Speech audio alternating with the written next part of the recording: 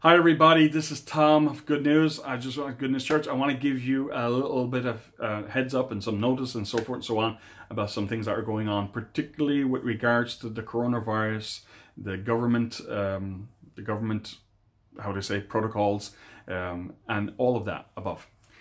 Just to say straight out, so that you know straight out, we will be closing all our Sunday services until further notice.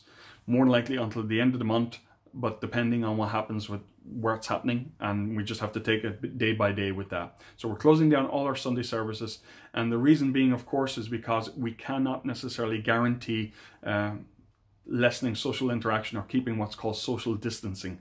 You know, with kids running around, even though adults, you know, and people vulnerable and stuff, we don't want to be the cause of it spreading further, this coronavirus, before it should spread as such, before it's time to cause a greater outbreak of the coronavirus. So we're going to obey the laws of the land. This is not a lack of faith. This is out of love and respect for the laws of the land. This is not some kind of persecution thing. You cannot meet because you're Christians. It's a totally different thing. It's out of a health reason. Now, in saying that, we're going to try and have our Sunday service online. Now, we won't necessarily have the worship, we won't necessarily have those type of things, but worship is of the heart. We can have a time of trying to have time of Thanksgiving. We're going to try and see if we can do something in interaction. Might be a bit clumsy at first, but we're going to try and do it. But really, particularly, we're going to gather around the Word of God. So there will be this week on Sunday, God willing, by God's grace, if I can get it together. You know, there's a few technical things to try and get together, trying to put all that together. But we will hopefully have a Sunday service. I'm not quite sure whether it will be 12 o'clock or half 12 or 11 o'clock. I will get that out. I will let you know. But it'll be either 11 o'clock or 12 o'clock, something like that. Probably 11 o'clock, trying to get that middle ground between everybody. And we're going to try and utilize, if possible, trying to get it all technical together. It's not easy to do, to get Facebook Live going and YouTube Live going, because not everybody has Facebook.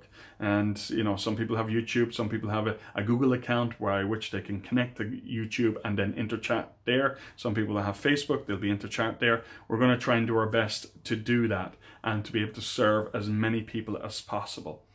Now, also, because we cannot necessarily guarantee or social interaction and to mitigate that, or social distancing, our life groups also are closed down. We'll be closing down our life groups as well, because again, in close proximity, you know, we want to be careful about, in case we are in any way spreading the virus. And there's, as I said, there's older people in our church and so forth and so on. There's younger people. There's some people who have health, you know, fairly health issues with regards to the, you know, their lungs and so forth and so on, which are pretty, you know, that can be pretty dangerous if they get this virus in their system. But remember, in all of that, God is on the throne. And even if you do get the virus, or somebody in our church gets it, remember that 80% of people come through it. And then, you know, there's a 20% of people who get very sick, and sadly there's about 3% where it can become fatal. But 80% of people come through it because God has given you a good immune system. God has given you a system by which it will begin to fight it, and that's a gift from God. I want to tell you, this virus is not, and if you hear on the internet things like this is the punishment of God and so forth and so on, yes, it is in some sense the part that we play in this world that is broken and so forth and so on, but God desires for you to be healthy. That's God's will for your life. Can I have an amen there?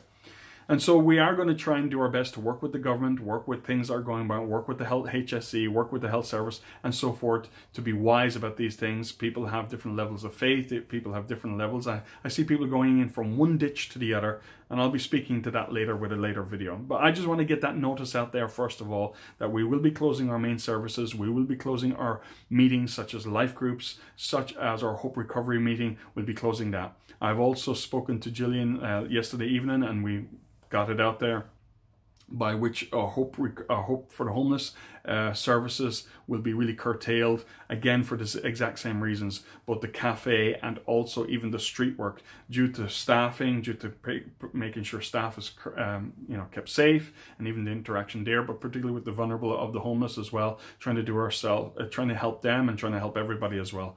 And so we will keep you posted on that if there's any changes with that. But of course, Gillian is on call as well, and she will help out in whatever way she can for anybody who needs help, whether it's trying to deliver some food to somebody or something. We'll try and work out, try and do what we can. So again, with myself, you know, give me a call if you need me. I will try and get to you if I have to get to you, if that needs to be. absolutely not frightened of doing that. If not necessary be, we're going to do that. We're not going to stop, just as the nurses don't stop, as the Gardaí don't stop, and so forth and so on. We're just trying to be wise and trying to be wise. So if you need me, give me a call. But we'll try and, of course, we'll try and do it as much as we can, either via phone or text or email, or via even video phone. We'll try and do our best to make sure we serve you in whatever way we can. We'll be continuing to work behind the scenes in different ways. So with all of that being said, I want to let you know again, we're here to serve you. Sunday services will be closed down until further notice. Now, try and get online for the Sunday service. Try and interact. We'd love to see you interact. And now also, please text us if you're unwell. If you're unwell, let us know. We want to know if we can pray for you, because we are, we can get the prayer out. We're part of Citygate Prayer. We're part of that team as well. Let us know. And particularly if you've gone to the doctor and if you're in their self-quarantine, let us know, or self-isolation as such. Let us know. We want to know so we can care for you. Don't leave it too late. Don't say, text us, let us know. And we just want to keep in communication with you. And any other needs as well, please let us know. Now, there is 1 or 2 people who are already sick in the church, I'm afraid. Some have head colds and so forth and so on, so they're self-isolating. They're doing what is supposed to be done. They're out of work, self-isolating. So we bless all those who are unwell and all those who will be unwell, and we bless them. And in the name of Jesus, we bless them. And by God's grace, people will come through this well. And we say that even for the family of God and for your family. And know that Jesus is the healer and Jesus is on the throne. Now, I just want to give another notice as well. Some of you know Jenny and Chris Reynolds in the church in Cove. Just to say that Jenny's mom has passed away, and there will be a funeral, but it will be kept very private. It's kept private and it's just family only. And one of those things is, of course, the government is putting that out as well, but they just want it that way anyway as well. And so Dorothy, or Dot, has gone to be with the Lord. She has expressed faith. She was years ago, and she's been poorly for a number of years. She's been in healthcare, or she's been in home, for a number of years, and just been taken care of well. And Jenny's really happy with the service and care and that Dorothy got, and just blessed by that. And so we just bless Jenny and Chris, and also the grandchildren as well. And we also bless Jenny's sister, Sandy. We just bless them all. Lord God, may they be of a place of grace right now, and particularly Jenny, as well as the loss of her mom, who she was very close to. We just bless Jenny right now during this time, and so we bless them.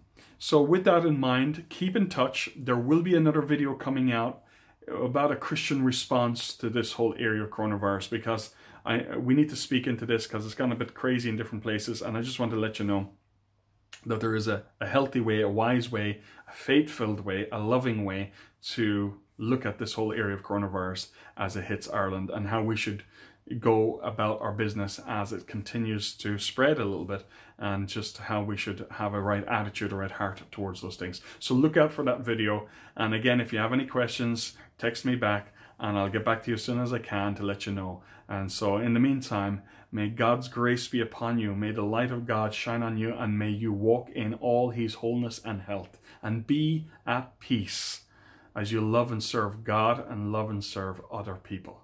God bless you.